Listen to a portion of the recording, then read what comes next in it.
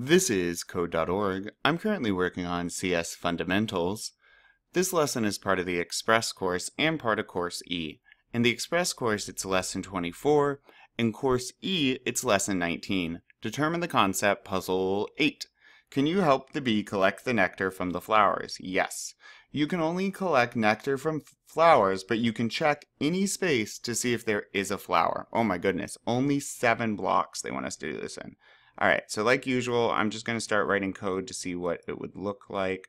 Looks like we'll turn left there. And then what do I want to do?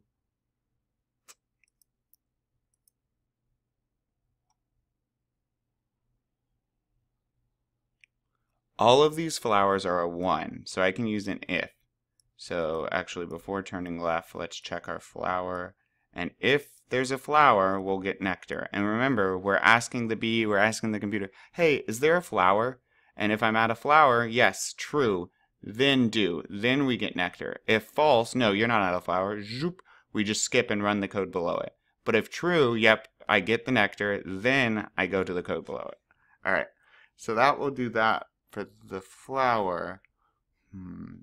But I'm at the end of the path, so there's no more path, and I'm going to need to turn left. But after I turn left, I want to keep going forward. So I know a loop for that. As long as there's a path ahead, let's have B move forward, okay?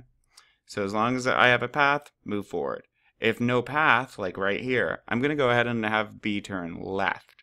Now, how many times do I need to do this? Well, it's like a square. 1 side, 2 side, 3 side, 4 side, right?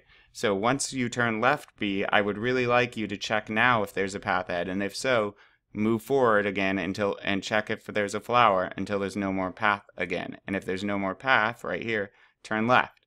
So we want it to do that 4 times for the 4 sides. And I think, is this going to be 7 blocks, hopefully? Yeah. Let's give that a shot. So again, this is a loop inside of a loop. And I can step through to show you. Okay, so wall path ahead, move forward. If they're at a flower, which we are, we'll get the nectar.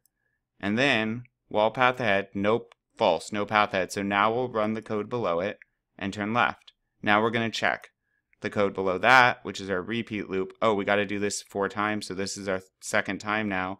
Wall path ahead, we ran, checked if a path ahead. True, there is, so when we move forward, now we're going to see if there's a flower. There is, so we'll get nectar. And then, wall path ahead again. Yep, path ahead, move forward. Is there a flower? False, so we won't get nectar. We'll just go back to path ahead. Yep, alright, let's see how it does.